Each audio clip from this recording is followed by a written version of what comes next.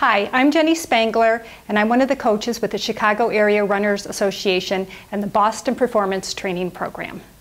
While in Boston, as part of the CARA program, you're able to spend time with other CARA runners through a shakeout run and other social events. You're part of a Chicago running family that supports each other, and now you're back home.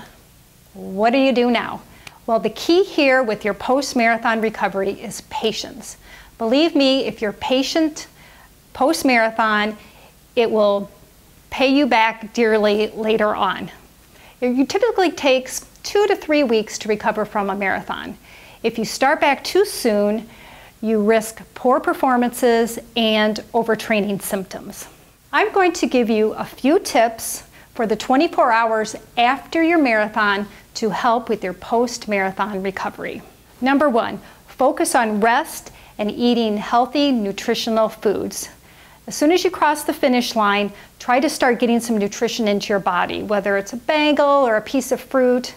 Most runners, including myself, do not like to eat right after you cross the finish line. Your stomach just doesn't feel like it can take anything in at that moment. And that's okay, but grab a few items at the end and carry them along and try to eat them as soon as possible. Even if you just take a few bites here and there, that is better than nothing because your body needs to get the nutrients in as soon as possible.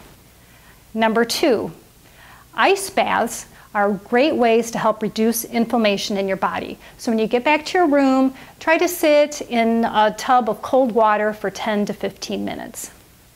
Number 3, light massages do wonders for helping stimulate the blood flow through your legs again. Make sure it is a light massage, do not get a deep massage. You can do that later on. And number 4, if you can do a light activity the day after the marathon, whether it's a short swim or a walk or even a short, shuffle jog. This will help get the blood flow once again stimulated and will really aid in your recovery. Now, some runners experience a mental letdown after Boston. You've spent all this time training, you've had this great time at this world-class event, and now it's over.